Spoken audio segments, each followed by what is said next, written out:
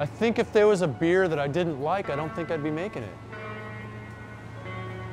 I think we kind of make beers that we like to drink. If it doesn't taste good to us, I don't see us brewing it, you know? It's as simple as that.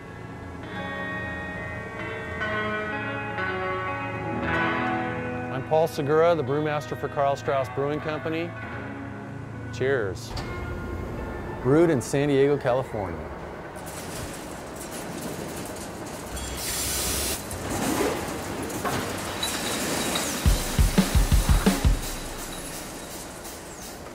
For us, in the context of Karl Strauss Brewing Company, pioneering spirit is doing things that haven't been done yet, brewing beers that are out there, that are pushing the envelope of what beer actually is. Since I've been here, which is now 12 years, every year we've done over, 35, 40 different types of beer. So over the course of 23 years now that we've been in business, you can imagine how many different beers we've done. I think one of the things that makes Karl Strauss so unique is we just do a bunch of really terrific, outstanding beers. Double IPAs, Belgian quads, bourbon, barrel-aged beers. So I think what Karl Strauss stands for now is edgy but approachable. He's the brains and I'm the brawn. We get along very well, partly because we're so different. That thing that they have works really well. It's a great dynamic. Karl and our soul is absolutely about the values that Karl lived. Our next generation of brewers, especially with some of the Imperial Series beers that we're making these days, have really demonstrated a total commitment to the quality that we put into the beer. They hire good people and let them do their jobs, and that's pretty cool. That's it, I'm cut out of the movie, aren't I? My name is Matt Johnson, and I'm the head brewer here at Karl Strauss Brewing Company. We like to share our beer. That's our passion. Every single one of the guys who works here as a brewer is passionate about their beer. Our work, our passion, our knowledge, it all kind of comes through to the finished beer, we hope. Paul, he's taught me to, keep it light. This isn't serious, I know that we don't look it, but we are actually educated. All the brewers here, we all know how to do everything from the raw product till it's packaged and out the door.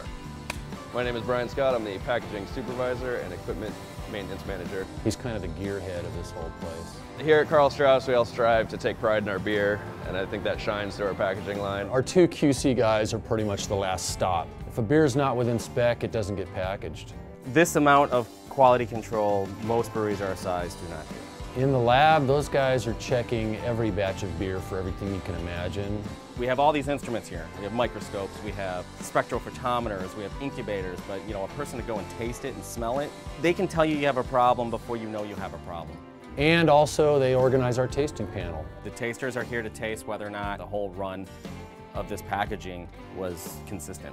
For us to continue winning medals at the rate we have is pretty cool. We're psyched about it. We all went up on stage to receive these awards together as a team. And once we get back to the table, then of course, it's, cheers to Karl. Just in 2011 alone, we won over 16 medals for our beers. Take that. That's a hopper where we store, we call it grist after it's been milled. Once we're done extracting all that juice, all the spent barley gets pumped to a tank on the outside of the brewery where Farmer John comes to pick it up and feeds his dairy cattle with it.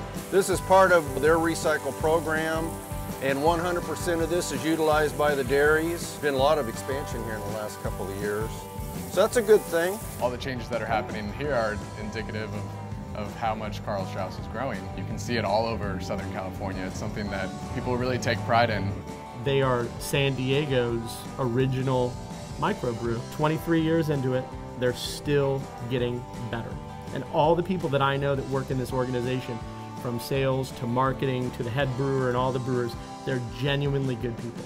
You apply hipster to beer, and it's people that are passionate about new, great off of the mainstream type beers. Changing of the barrels is where we invite a limited number of people to our brewery, and we take beer out of oak barrels that's been aging for a year, and we put that into bottles, and we put fresh beer into those oak barrels, where that beer is then going to be aging for a year to commemorate our anniversary. Yeah, after 23 years in business, we're over 40,000 barrels of beer brewed, 7, soon to be 8 different brewing facilities. We are turning our main brewery into a tourable facility.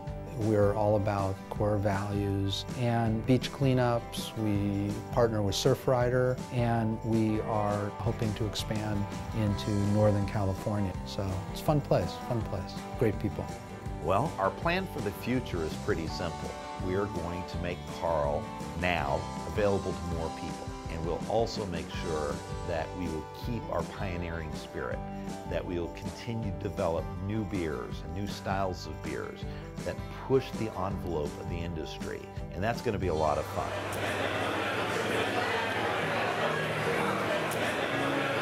Excuse me, everybody.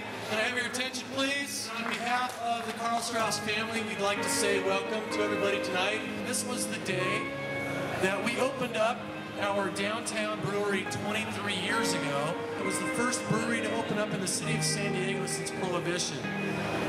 So it's very cool to see where the San Diego beer scene has come over the last 23 years. And for us, it's a scene that we're very excited and psyched to be part of.